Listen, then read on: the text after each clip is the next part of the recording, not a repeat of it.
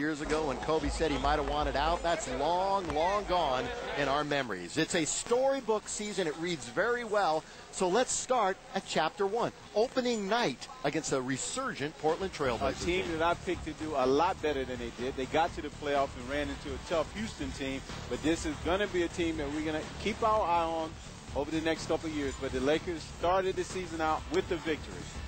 Remember when they were 17-2? Everything was going so very, very well. Everybody knew their role, and people were talking about a 70-win season back then. Well, they were talking about an 82-win season. They were saying, what's this team ever going to lose before they lost their first game?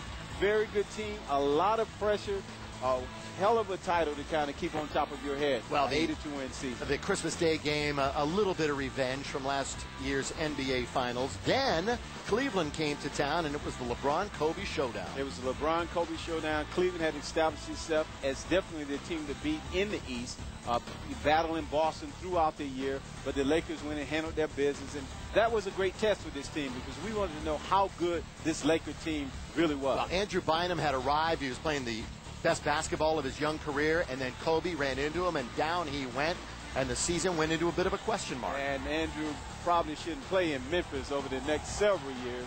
But again, part of the controversy they had to deal with, Andrew goes down.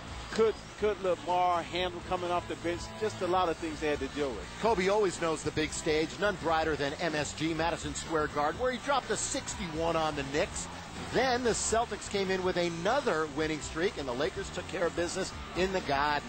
Again, that road trip was the road trip that was the big test for this team. They played against Boston, they played against Cleveland. Andrew Bynum went down, and they still had a successful trip. And Norm, it was about this time where Cleveland was emerging as maybe the team to beat. They had not lost at home, and the Lakers dealt them their first home loss. And they were the team to beat, and they had not lost at home until this victory by the Lakers. But again, Cleveland was establishing itself. They were on a nice roll, and for the Lakers to go in there to beat them the way that they did said a lot about the character of the team. Well, for the Lakers, their number one goal was clinching home court as far as they could. They clinched the top spot in the West on March 27th against New Jersey. It was very hard to catch up with that Cleveland team. They were on a roll. They were playing extremely well, but the Lakers, again, did what they had to do in the West. 65 regular season wins, and they certainly looked like they were rolling, although, of course, there were sometimes questions about their consistency, but no one could really complain about 65 wins. Chapter 2, we turn the page. The playoffs began, and for the second year in a row, here comes Utah. Lakers took care of business there. Absolutely. Utah is a very tough matchup for the Lakers. They play the type of basketball that the Lakers have not handled very well. They're a very physical team, one of the best point guards in the league, and Deron Williams. But again, the Lakers went in there, and they beat them pretty handily. Waiting, then the Houston Rockets. What a crazy series. McGrady wasn't playing. Ming went out after a couple of games. Yet, plenty of blowouts in this series. There was still some nail-biting time for Laker fans because it went 7 games. A resurgent Houston team, and they caught the momentum at the right time when the playoffs started. Again, the two things that were very difficult for the Lakers, tough point guards and physical play. Houston brought both of those things to them and took them to 7 games.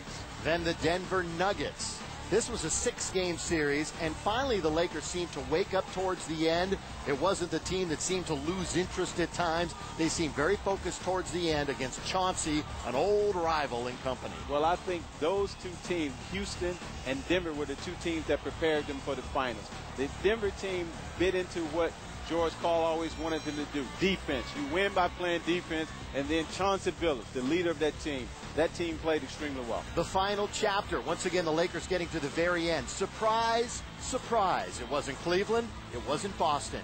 It was the resilient magic of Orlando. Well, you look at that series, it could have gone either way. You look at the lob pass and the lob shot that was missed. Then you look at the free throws by Howard. Some people say lucky, but lucky is when preparation meet opportunity. So they had the opportunity to win these games, and they did exactly what they needed to do. And, of course, legacies sealed in this one. Kobe Bryant, phenomenal. Derek Fisher, 0.4. How about 2 huge threes to seal a win?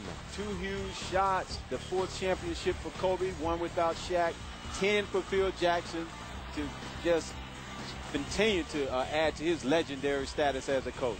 This is where Laker fans believe they should always be, holding trophies at the end of the season. A storybook season comes to an end, but we're writing a little bit of an addendum right now because the fans are here at the Coliseum, and it's Laker Day in